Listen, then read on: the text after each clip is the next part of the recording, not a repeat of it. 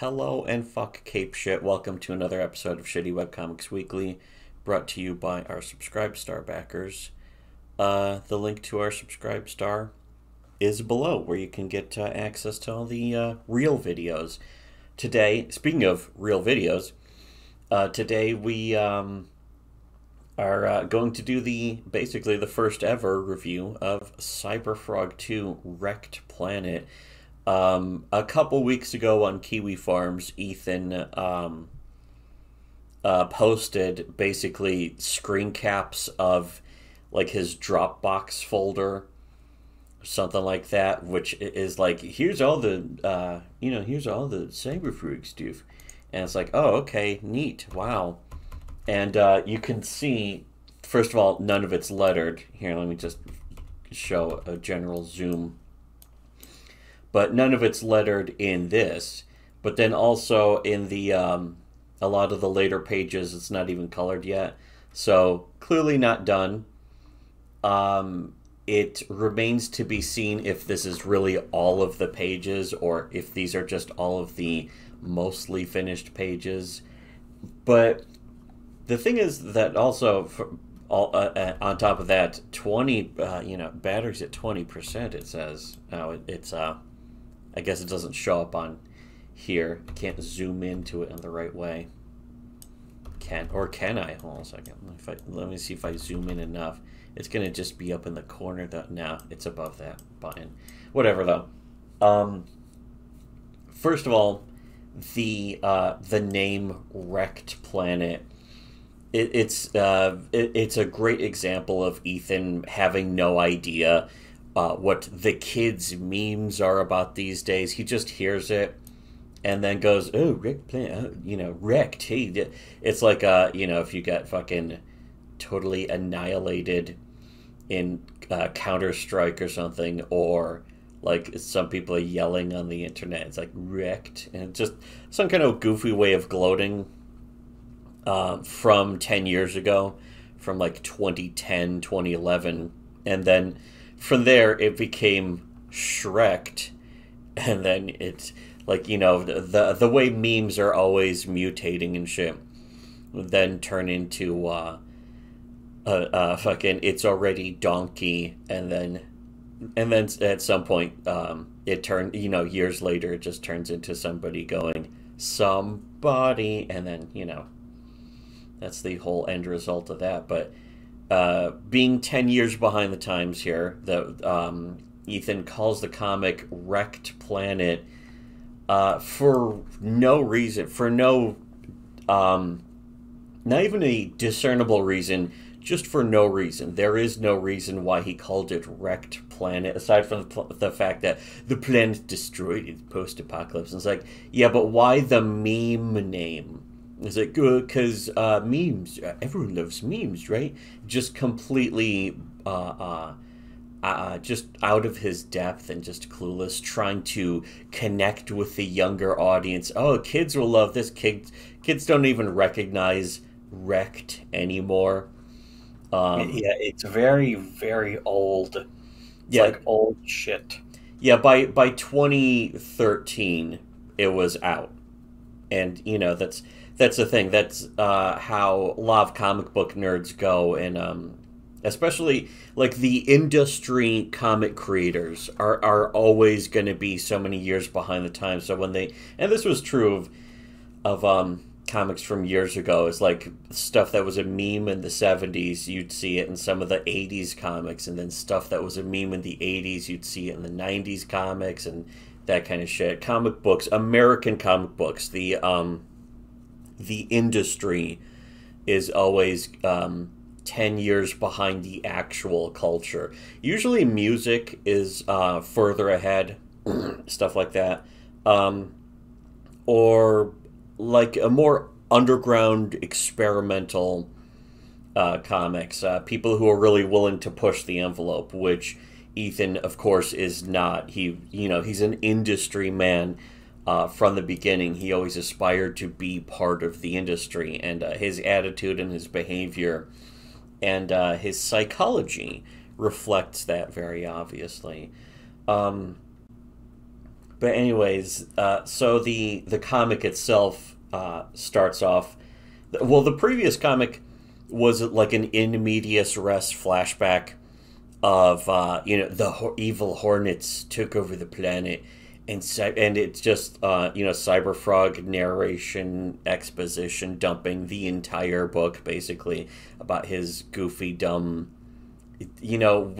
weirdly way too serious backstory about something that was obviously an attempt to come off as tongue-in-cheek, but was clearly just one of the many rip-offs of Teenage Mutant Ninja Turtles. It didn't even manage to be as timely or self-aware as adolescent radioactive karate hamsters, or I forgot what the name of that comic was, but it was something like that. I know I'm pretty close. But Cyberfrog came out in the mid '90s after that trend had been milked dry and then forgotten about, to the point where it's clear that there's nothing else to it either. It's not like he had some really amazing new take. Yeah, he didn't. Yeah, he didn't have a fresh take on it. It's just like it's a frog. Like he even uses. Yeah, he even uses the same. Like it rips off some of the exact same sort of visual cues and visual memes, like the Teenage Mutant Ninja Turtles, were big into pizza, and it's like turtles eating pizza, but that kind of thing. And in Cyberfrog, he loves fried chicken, and then there's a very blatant April O'Neil stand-in that shows up, and but we can get into that more into the fuller review, which isn't going to be here. We're just going to brush on this very briefly here, but the previous, like Cyberfrog 1, or Cyberfrog Blood Honey, was the Hornets took over the planet already and they destroyed it.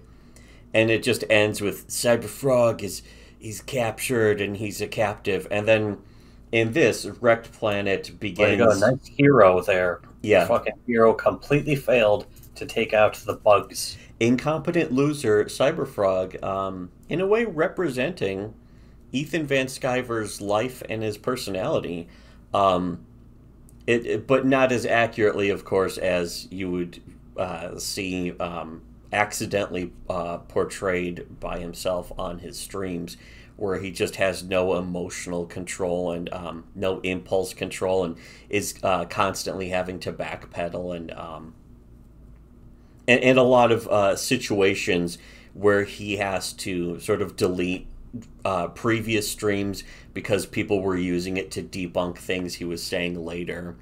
A lot of the leech tuber, nerd signaling fake geek community, where Ethan was like, the new Star Wars movie, it's so great, The Last Jedi is a great movie, and then everyone else is like, oh, Last Jedi sucks, and Ethan deletes his positive video about Last Jedi, and it's like, oh yeah, it's terrible, I hate it too, everyone. It went broke. Yeah, exactly. But so the end of the first Cyberfrog was really just, big flashback where nothing really happens, just I'm Cyberfrog and the world got taken over. And then it's that for like 48 pages of what was promised to be a 68-page comic. Well, actually 88 pages. And then, he didn't even deliver on that. And then he claimed that it was finished. And then he later, and more recently, claimed that it was actually, that he rushed it. He had to rush it to finish it because of the critics, pointing out that his comic was over a year late by that point. So he's sort of blaming critics for releasing what he admits is an unfinished comic. And then it looks like... The thing is that this reveals that obviously wasn't true. This reveals that... You can see just from skimming this, and we'll get more into this in the bigger review, is that he doesn't really understand anything about structure. Like the previous comic ended with Cyberfrog is encased in amber or whatever the fuck. It's like he's a prisoner, the planet's taken over. And then it looks like from here, now I'm just going by what Ethan chose to show, is that the second comic starts where Cyberfrog is slightly wounded, and that he's free somehow in a way that doesn't get shown. And then he attacks a hornet, and then it's like a bunch of, then page 2 is just a big splash page. So you can see it's just action splash page, and then about 5 pages later, just some characters just happen to be standing around in the same forest, meeting each other. This is obviously the this would be so fun. And this is such a sophomore, just a childish fucking mistake. Yeah, this is something that somebody who's never really made a comic before would do, is just like, here's action, then 2 characters happen to be in the same area. And it's like, oh no, we're in the same area. Coincidentally meeting up. It's like, why? Why are they there? And it's like, it doesn't matter why they're there. Yeah, it kind of does. Why Your come he story is kind of predicated on how this happened, why it happened. And just random characters. Like here, page 5 is like kind of a weird reminiscent reference of the mysterious girl from One More Day. I was trying to think of the name of the comic, but that it was like the Joe Quesada comic, the one that's considered to have ruined Spider-Man, where a mysterious little girl that was supposedly based off of his niece or something. It's something creepy. And the way that Ethan draws humans is definitely creepy. The anatomy is usually very wonky and bizarre, but this one kind of reminds me, because it's a girl just all in red and everything is red about her, to the point where he's like, what is she supposed to look like? And he just went red. It's like, okay. And you could see that the colorist also is clearly doing the heavy lifting on the art here. Little Red Riding Hood or some shit. Yeah, basically. It's literally just Little Red Riding Hood, Mephisto, whatever demon from One More Day, for some reason. It's like, who is this character? They weren't in the first comic, I'm pretty sure. But going to like page 7, the April O'Neil stand-in shows up, and she grabs Cyberfrog's like giant spike things on his shoulder with her bare hands, and it's like, are those a typical body part on a frog? Yeah, I'm trying to think. I don't remember seeing any frogs that look like that. Or a toad. See, that was another thing people pointed out, is that Cyberfrog is basically designed, or originally was designed, like a toad. And people like that's not what frogs look like, and Ethan didn't know and didn't care. Because, I mean, none of that shit will ever matter to him. Yeah, well, it doesn't matter to comic book fans either, of course. They're not going to notice, they're not going to realize, and it's not... And ultimately, it's true it isn't important. What's important is the story, and you can see that the story's very slight, because... I mean, the story's not important. It's just there's nothing to it. There's no water in it. Though it's completely empty. One of the most important things that comic book fans will never realize is that you can, even without the lettering and the dialogue on the screen, or without being able to read it, you can usually just get the general gist of a story, of what's happening in a story, just by seeing the art. I've read a bunch of mangers that were not translated, where if it's drawn coherently, where the structure and the layout is done well enough, you can see that you can kind of generally tell what's going on, even if you can't tell what they're saying verbally. I've been translating one recently. I've been translating the Dojin, and it's funny. Like,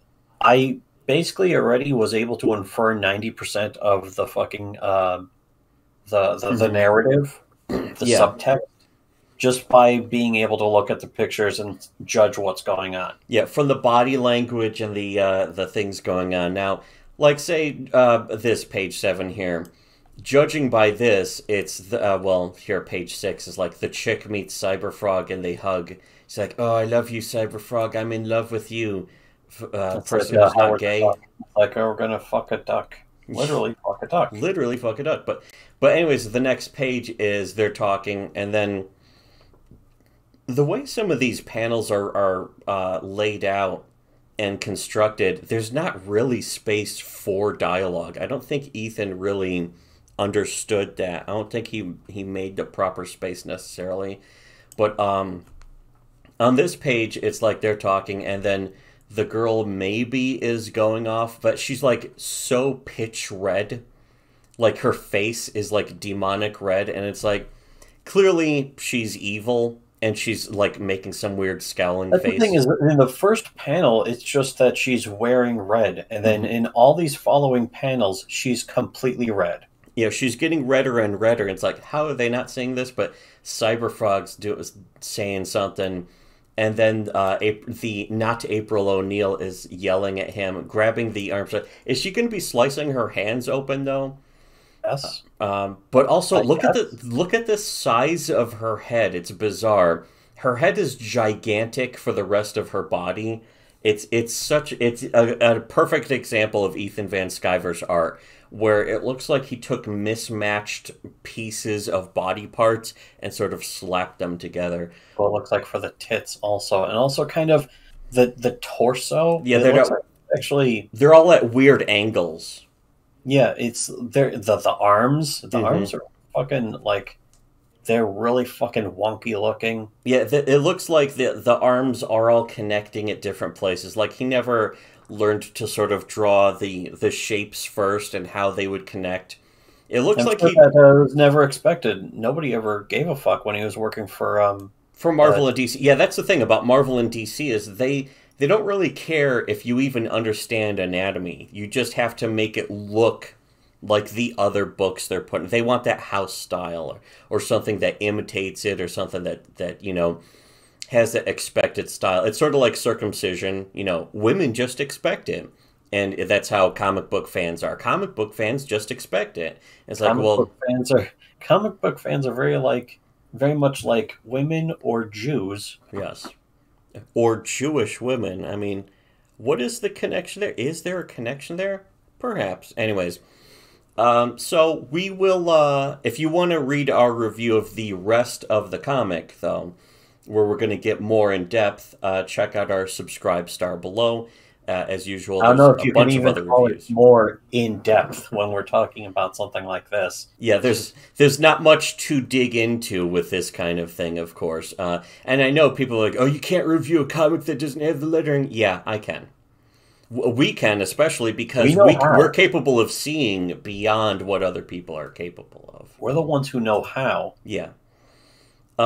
And the thing is that the same thing happened with the previous comics, and we ended up being completely right. I mean, we were also the first people to ever point out that stuff like Lone Star and some of the other Mike S. Miller comics had giant continuity flaws. Nobody else, not a single person in Comicsgate, ever noticed that or recognized it.